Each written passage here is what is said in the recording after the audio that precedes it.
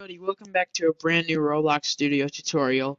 Today I'm going to be teaching you how to make a part so that if you were to click on a button, you would make a part in your workspace. So let's start off right away. So first we're gonna go up to our first actually we have to make like a little model if you want. Just put a part in Studio and yeah. So first what we're gonna do, secondly, we're gonna hit plus on workspace. We're going to click folder, and we're going to rename folder to part folder. Then we're going to name our model or part to click panel. That's what I'm going to name it at least. You can name it to anything you want, just make sure you remember the name. So yeah, I named it click panel. Then we're going to scroll through here and find, oh, right away. This is the part that I want to click, so I'm going to name it click. Just name it click. And then click the plus and insert a click detector. Click the plus again and then insert a script. Inside of the script, just delete the print hello world, as that will just print in your output, which I don't have open right now. So first, what we are going to do is we are going to make what is called a variable. Variables can shorten code and make it a lot easier to write. It just, it helps you clean up your code. So what we're going to do is we're going to write local click detect.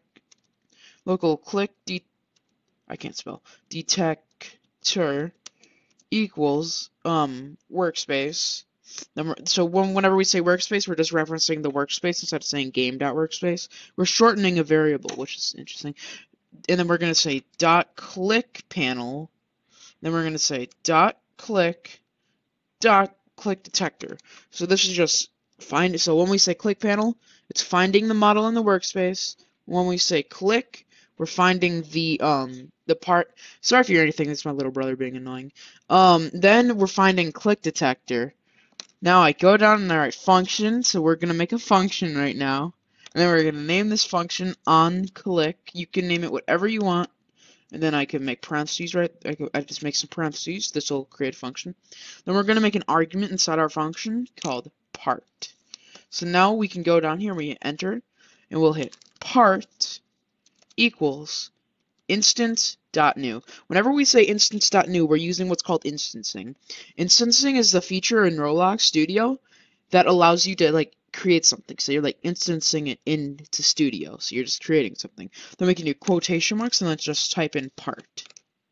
So now we go down to our next line, so that we just kind of define what part means there. And now we can do part dot parent equals workspace. And then, so you were just setting the parent to the workspace. Now, the reason I had you guys insert that folder is say you're using this in your game, right? To shorten up your code, to make your workspace cleaner, just do workspace dot part folder, because every single part we insert from here, it will go into the part folder. So if I go down now, so I just click enter twice. Now on line 8, we will write click detector, that's calling our variable from up there, dot mouse click, then we'll connect our function to it. So we just say connect, we're just connecting our function, then we can say on click, get rid of these, and boom, let's test this. This should work. So I play here, and now I go right up to this panel, and I click it, and boom, parts come in. You can spam it, and all sorts. You guys might be able to add a cooldown if you use wait functions. I could always make a part 2 if you guys wanted on how to make a cooldown. But for now, this is how you can make a simple part inserter. If you guys would like the model, just join the server listed in the thing down below, because that's how you can get all of my tutorial models from at least 2 years ago to now. There's like 5 models in there already, so yeah. Thank you guys for watching, and I will see you guys next time. Bye.